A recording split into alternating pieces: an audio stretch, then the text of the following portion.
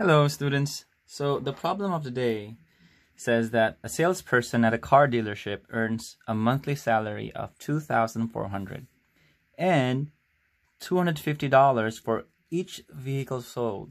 So this would be what we call a commission. Commissions. All right. Money you get for selling something. Now, how many vehicles does he or she or the salesperson need to sell in a month to earn $4,400? So this is the person's goal. Okay. So we're asking, the question's asking how many vehicles. So write an equation that represents the situation, then solve it. So let's write an equation first. So what do we know? We know that the salesperson has a salary.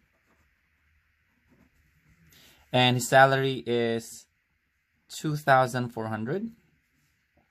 We also know that for every vehicle, he will get money, which amounts to $250. So this is his commission. Okay.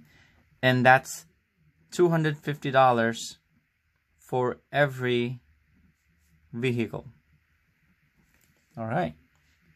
And we also know that his goal is to earn $4,400. All right. So let's see what we know.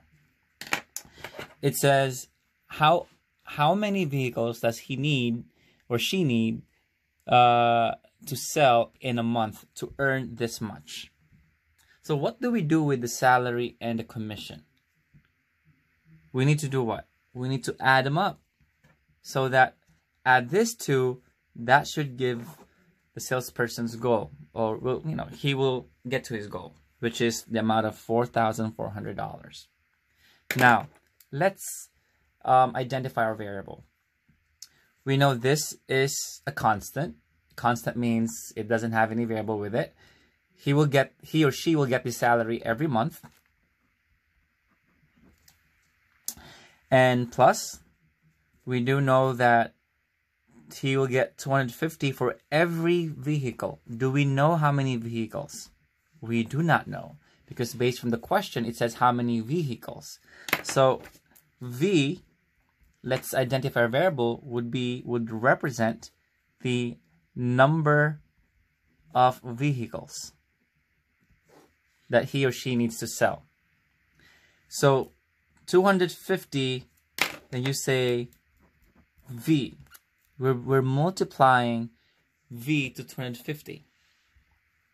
Now this should equal to 4,400. All right. So salary plus his commission, which he gets $250 for every vehicle that he or she sells, should equal to his goal or her goal of earning 4,400. Now let's solve this. To simplify this, this is 2,400 plus 250 V is equal to 4,400.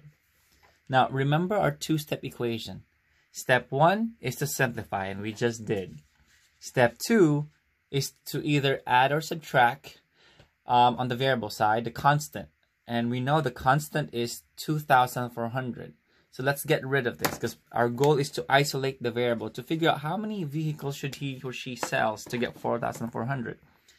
So we subtract 2,400 on each side of the equation because of the property of equality for subtraction. That's a 0. What's left is 250 V is equal to $2,000. Now, step 2 would be to isolate V. That means get rid of 250. Now remember, this is being multiplied. So let's do this inverse operation. Undoing multiplication, which means we're doing the opposite operation, which is to divide. So we're going to divide by its coefficient, 250 divided by 250.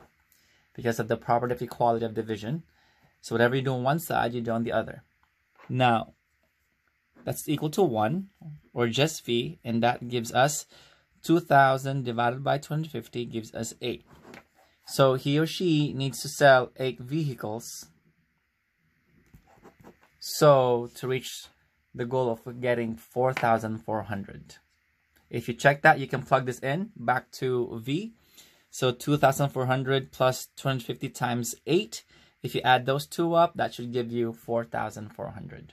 Hope this helps.